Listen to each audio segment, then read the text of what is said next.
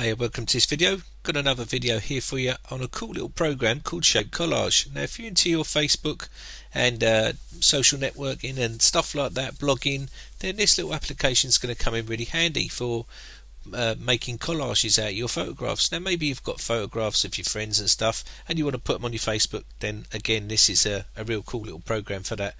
You can download it for free here.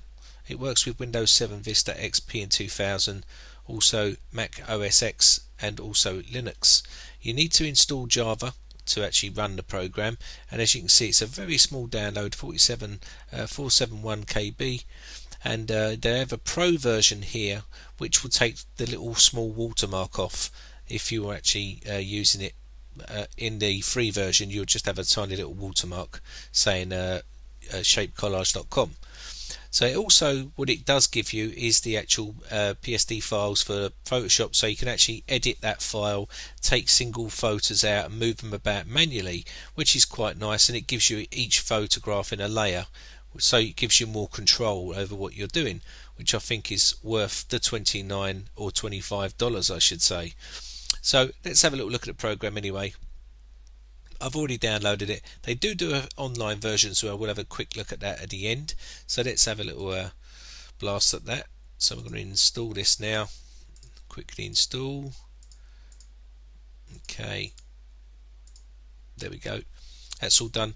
So all we need to do now is drag our photographs in. Now I'm going to make a little collage of old gaming consoles.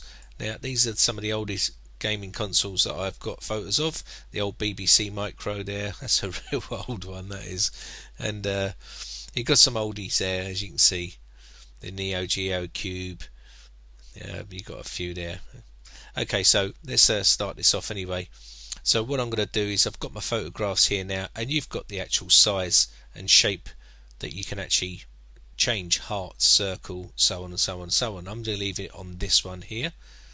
Okay, and you've actually, let's have a little look, photo size 200 pixels, I've leave it at that. Manual, I'm going to leave that set as default as well, and also we've got photo spacing, so I'm going to leave this on 85%. You can move this up. Photo spacing is something that will show you more of the photo or cramp them in nice and tightly by moving this downwards like so, so there'd hardly be any spacing or there'd be more spacing, and so on and so on and so on. Okay, you'll get the idea once I actually create the photos. So let's preview this now, and as you'll see it's making a nice little collage there, and that's done. So I'm going to create this file now, and I'm going to call it consoles like that. That'll do. I'm going to stick down the desktop and click save. No, I don't want to put it in there, I want to put it on my desktop. Okay, I called it that. There we go. I'm going to save. Done.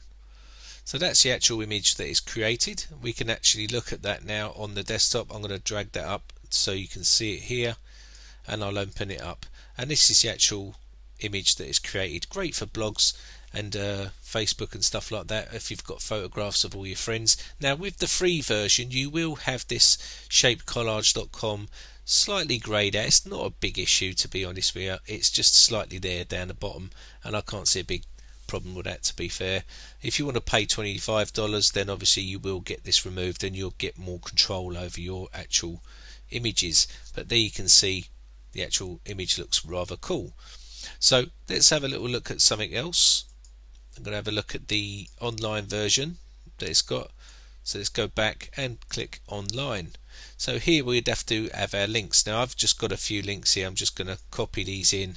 These are links of actual images of gaming consoles. Now you can actually either put them in a circle or whatever you want. Square. We'll try a circle in this one, and just create that now. As you can see it's just doing its thing. You don't have much control in the online version, but it does. If you want something quickly, then obviously you've got the option there for you. So let's just actually do that, and there you go, it's done it automatically for you. So you can't, I don't think you can adjust the spacing online, but there you go, that's the actual gaming consoles there.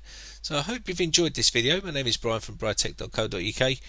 If you've enjoyed my videos, please subscribe to my channel, and you've got any questions there, post a comment or get yourself over to the forum and register over there and start posting over there.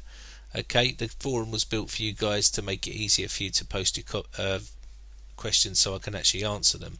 Okay, so it's a bit quiet at the moment, so please get over there and register. And that's about it for this video, so thanks a lot for watching, and thanks for subscribing to my channel. Bye for now.